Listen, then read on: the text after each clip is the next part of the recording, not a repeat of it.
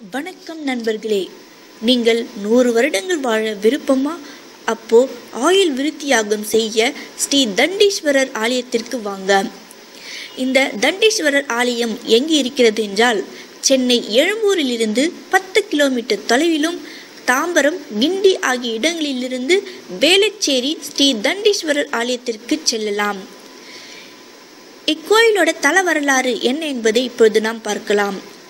அற்பாயுள் பெற்றிருந்த தன் பக்தனான மார்க்கண்டேயன் உயிரை எடுக்கச் சென்ற யமனை சிவபெருமான் காலால் எட்டி உதைத்தார். அவனது பதவியையும் பறித்தார். இழந்த பதவியை பெற யமன் பூலோகத்திற்கு வந்து இத்தலத்தில் தீர்த்தம் உருவாக்கி சிவனை வழிபட்டான்.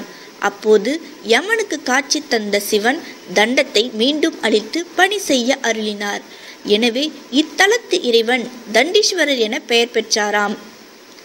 அடுத்து இக்கோயிலோட அமைப்பை பற்றி இப்பொழுது நாம் பார்க்கலாம். இக்கோயிலில் அமர்ந்த கோலத்தில் வீரபத்திரர் அருள்கின்றார். சப்த கன்னியர் அருகில் உள்ளனர். சப்த கன்னியரை காத்த கடவுள் என்பதால் பெண்கள் அவருக்கு பாலாபிஷேகம் செய்தும் வெற்றிலை மாலை அணிவித்தும் தங்களுக்கு இழைக்கப்பட்ட கொடுமைகளை கூறி வேண்டிக் கொள்கின்றனராம்.